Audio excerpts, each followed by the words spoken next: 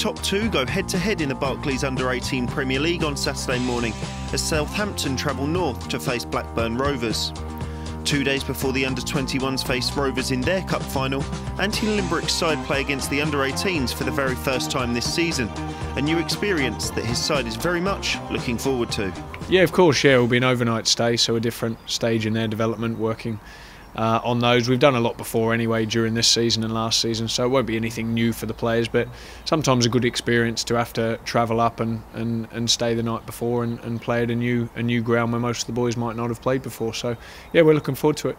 And if you won, of course, it'd be 3 wins on the trot, which would be a fantastic achievement, especially given that the season didn't really end as you'd have liked it to. Yeah, I mean, at this stage of the season, you're looking to give the younger players opportunity as well. A lot of the under-16s will come in again, and a couple might start on the weekend. You've obviously got a big game for the under-21s, which is big for the club on Monday with the cup final against Blackburn, so a few of the 18s will get their opportunities in that game. So it's good that these younger players get the opportunities to play up and in the 18s or in the 21s. So yeah, it will be good. We're looking forward to it. And you mentioned the 21s cup final. There will be a few under-18s, I'd imagine, that could be involved that day. It's a fantastic experience to them that playing a cup final. Yeah, it is. It's a big game. Make no mistake about that. It'd be great to win something for the players.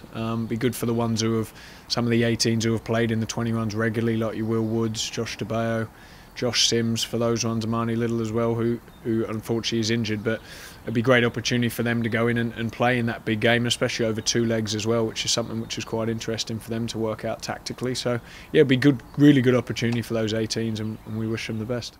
It's a great experience being in and around the 21s, because I'm in and around the likes of Ryan Seeger, Sam Gallagher, who've been involved in the first team and have first team knowledge, and they always help me out when I go up there.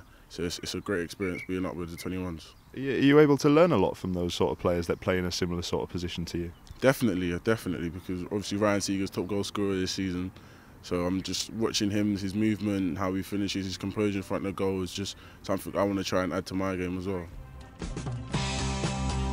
So 2 consecutive wins have seen Saints move up to second, a point below Saturday's opponents.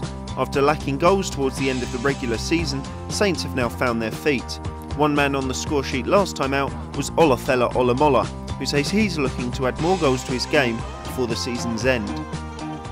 Yeah, definitely. That's one thing I'm trying to improve on, is add more goals and more assists to my game in order to get myself to the next level and try and kick on and even make an appearance for the under-21s.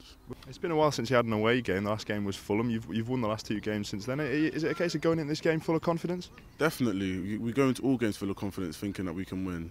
That's how you've got to go into games, because if you don't, then you've already lost. So yeah, we definitely think we can win on Saturday. It's shaping up to be quite a big game, because Blackburn are at the top of the table now. You can overtake them if you win. That must be a good incentive for everybody to have. Yeah, it definitely is. We want to win our little league that we're in, and we want to try and win every game that become possible. So we're going to go over to Blackburn and try our best to win the game. Played a lot of the northern teams so far, which has been good to get a different experience and play different teams.